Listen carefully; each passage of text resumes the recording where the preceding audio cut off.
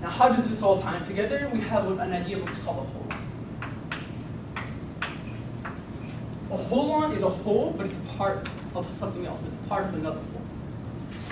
So this would go, see, this is one holon right here. Comes with this holon, comes with this holon, comes with this holon, comes with this holon. It actually creates a brand new holon. So let me draw it out real quick so you can see where we're going.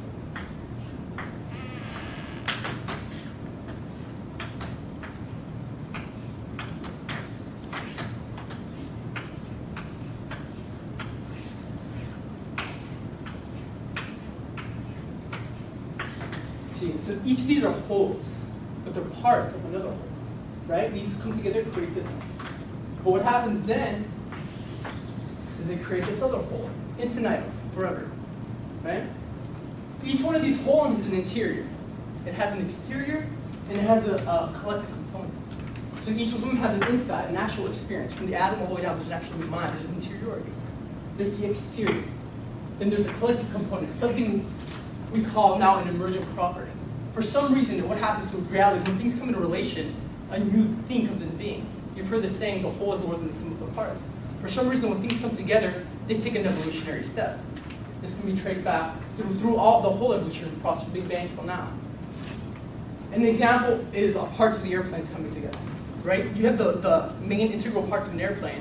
By themselves, they can't fly. But you put all the pieces together, a new capability comes into play. They now have flight. So here, how can we see this right here? Evolutionary, we can see this in atoms, molecules, and cells. Atoms come together, they form molecules. But now those have chemical properties, properties that weren't here in the atom. Then they come together to form cells, biological life properties that weren't there in the molecules. Atoms, molecules, and cells coming together, they come to organs and then organisms, and then hold the political system, the psyche, the whole thing that evolves out of this way of being. What happens though with holons,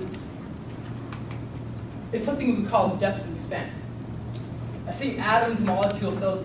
A lot of people are going to like this because it seems hierarchical, like a pyramid. There's going to be more atoms than molecules, right? And there's going to be more molecules than cells. That's just the way it is. We go all the way up to human beings and so on. There's less human beings than there are atoms because we're made up of this. But say you destroy the atoms, the whole thing falls apart. Say these are the cells.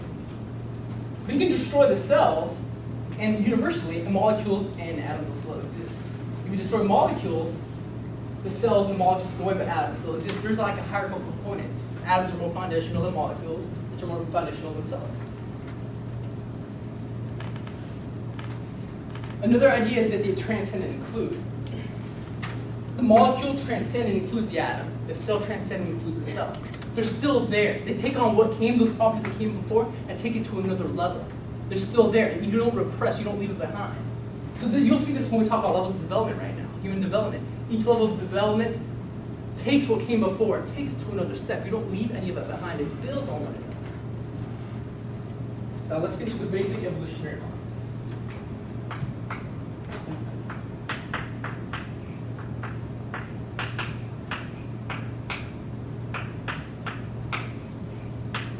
Teilhard de Chardin, he was a paleontologist, a Christian realistic scientist in the beginning of the 1900s. And he said, first thing we say, these next people talk about, say consciousness was foundational. It was always in the beginning since the Big Bang. So, but in the model itself, he said we went from pre-life to life, and then to thought. Now look at this historically. You guys know the story, right? Big Bang comes around, star explodes, we come together with atoms. There's a cosmological story that our paradigm now holds.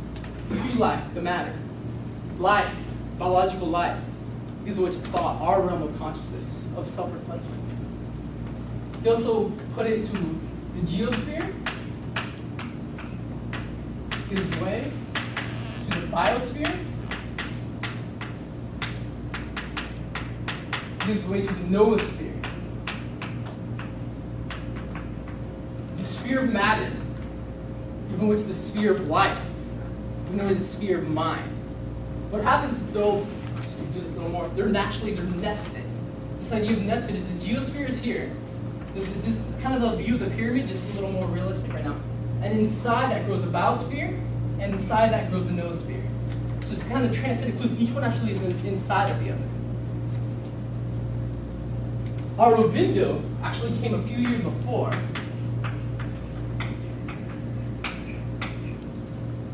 And he said it moves from matter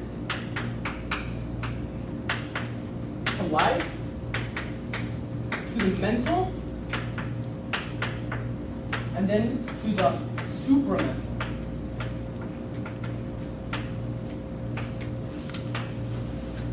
He was an Indian sage. This guy was he was a Christian priest. One's east, one's west. They're coming from different sides of the world, but they both did 5 things with each other, came up with the same model. It's an evolutionary flow of spirits. The consciousness of itself is at the beginning, manifesting through this. And both of them say mind was first. There's still interiority. There's an inside of things. See, what happens is when there's greater complexity, consciousness comes out of that. When greater complexity, I realized the other day in class, means greater realm of relationships. When we say complexity, right, we see dots, connecting. Complexity means greater connections, greater relationship, which means greater depth. Now you have this system of complexity inside the atom, quarks and so on, connecting to make greater complexity with the molecules, all connecting greater complexity in cells. My body has trillions of atoms, billions of cells, and so on. Creates a great level of complexity and depth in my being, the very foundational evolutionary level. So from the realm of being, there's all this complexity going inside with many levels of depth, creating this human experience of consciousness. Now this realm, just to make it more contemporary, I believe the next one's going to be called being. Instead of supramental, it's kind of old. It's like there's a realm behind thought, behind conceptual thinking. Right now we're thinking, we form this identity, this mind, this concept, but there's a soul experience behind the mind. You know, the mind is a mental construct, a conditioning. You know, I'm born, I have this life, I'm given my name, I have an identity. But there's something that came before that, something unmanifested. If you believe it, maybe I'll say like reincarnation, like I came in this life with a purpose. There's still a being behind that. You know, purpose, meditation, and so on. It's to kind of just clear, dissolve that construct, so I can work from that place from now on, which is far more intuitive, which is more here and now. And that's a big idea of like being here in the body, because without doing that, you're kind of just floating around in space, your mind's in the past and the future and so on. But to get grounded here, you know, it's kind of powerful, and that's like the beingness. I'm just being, I'm just existing, which is a dynamic thing. Let's clear some of this stuff out of the body.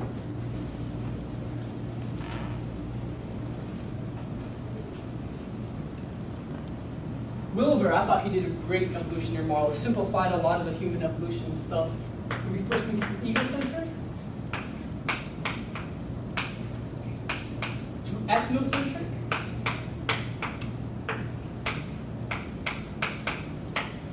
to world-centric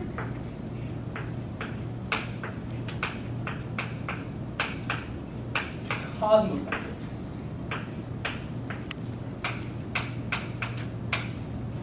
So when we're born, see, we go through this process again. The human race has gone through this, and we're still evolving through this. But when we're born, you know, 2, 3, so on, we form this conception of a self, the egoic self, which is me, me, me, me.